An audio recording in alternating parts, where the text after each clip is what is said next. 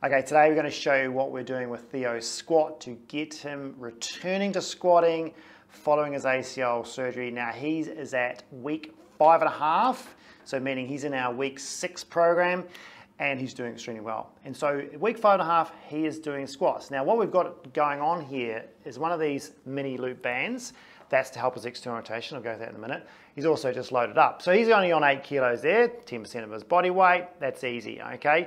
At this stage, we need to get him squatting. We need to get him that motor patterning going. So we've got a few exercises to do. One is just getting him squatting, which he's doing quite well. So if you go through a squat for me, Theo, what we're looking for with him is, remember, his knee, or his ACL knee, is his left one, okay? But remember, his right one is also an old ACL surgery on that one as well. So he's got a bit of wobbliness on both. And the thing with Theo is, keep going for me, mate, is that his squat, okay, we need to really work on his external rotation of his knee, because the big thing about his one and why he busted those ACLs probably in the first place is his lack of hip control, which made his knee dive in. So when we are training him, he needs to be making sure that his hip control is of paramount. Okay, obviously we need to get quads, hammies, glutes, everything working, but I want him training his squat with a little bit of load and focusing on his knee control. So this knee here needs to be over the center of his foot. What Theo, pause for me for a second. What he tends to do is, because this is his surgery knee, he tends to shift his body weight to his right. Okay, it's very subtle, I can pick it up, but when he squats, he is sitting on his right leg more than his left. We need to correct that. So that's number one. He needs to be saying, okay, I need to move my body weight a little bit more left, so I'm loading this knee correctly and I'm putting a lot of weight through that left leg, or just as much as the right. The second thing he's got to be doing is making sure that that knee is rotated out to neutral, okay? He's got a tendency to roll that knee inwards, so when he squats, if he does that, his knee will sit like on the inside of his foot, whereas his right one is sitting more over the middle of his foot. It still needs a little bit of work, that right one. It needs to go out a little bit more, but he needs to focus mostly on his left one. The band is giving him that feedback to push out. Okay, so he's pushing out with that, with his knees, which means he's using his glutes up here.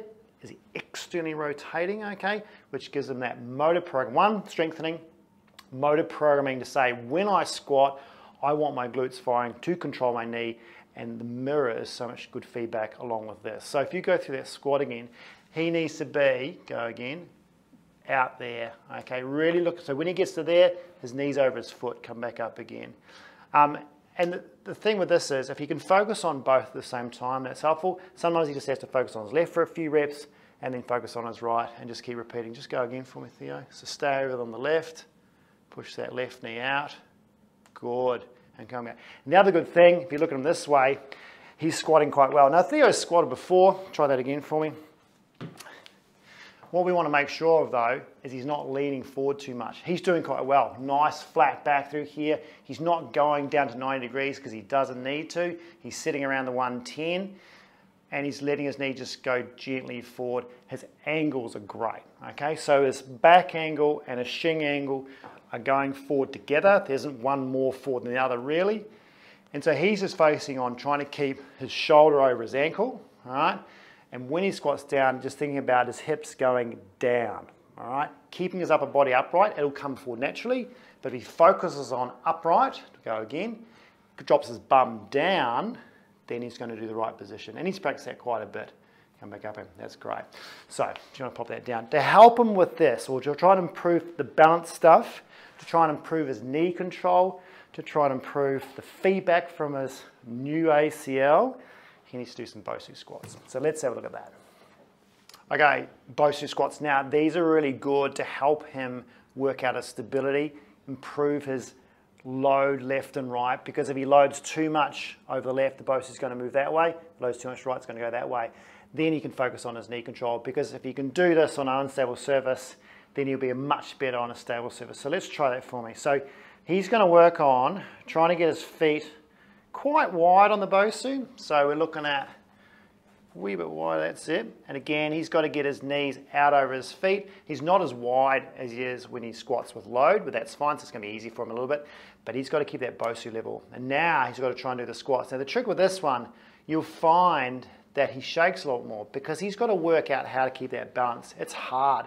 He's not used to having his knees going out and controlling an unstable surface. He's used to being unstable, but this is going to give him really good feedback through that knee. And so this, as hard as it is, and you see the wobbliness there, that's the neuromuscular control. It's not necessarily strength. That will get better over time, and that will just make him so much more stable because he's going to learn and learn and learn and learn with every repetition. And this stuff's got to keep going all the way through. It'll go from a BOSU to then a loaded BOSU with bands, and obviously stepping down on one leg. So this one is as awkward as it is and hard as it is. This is awesome to help him with his normal squats. That's a good one. So while he's doing squatting work and trying to return to squatting, he's also doing a little bit of deadlifting. Now, the deadlifting is going to help him with his hamstring strength. It's also going to help him with his knee control because, let's face it, his feet and his knees are going to be the same position this way when he squats. So it's another added motor control pattern work that he's going to do. Obviously, when he does a deadlift, he's going to do a lot more hip hinging here than he does in a squat, and he's going to do less knee bending here than he does in a squat. But we need his hamstring stronger. He's had surgery on his hamstrings for the ACL graft. He needs to get this going. And Theo, he hasn't done deadlifts before in his life. I think he did it once before he injured his knee. So this is he's done more deadlifts in the last week than he's ever done in his entire life. So he's actually doing really well. At the first, he couldn't do it, but now the motor program's really coming together. If you go through a deadlift for me, remember, this is a Romanian deadlift, so a hamstring deadlift. He's keeping his back flat there. You can see that. So when he comes through, this is staying nice. He's really hinging at the hips, okay? And his knees not coming forward. And this gives him that really nice graduated strengthening for the hamstring, okay? And that'll help him with his hip hinging here, help him with his hip thrust down the track, help with his bridges, and obviously get that hamstring strong, get his glutes stronger, because we need just basic glute strength, basic hamstring strength at the moment. This is a great one for that. But the thing about this one, a lot of people who've been deadlifting find this really easy to do. They've just got to build up their strength because they're relying on motor programming. They've done like 10 years of it before they've injured their ACL. He's done none. So he is going to have to, when the load goes on, as far as he goes to kettlebells, he goes to maybe a bar, he's going to have to keep thinking about it every single time because he cannot rely on neuroprogramming just to do the movement just straight off the bat.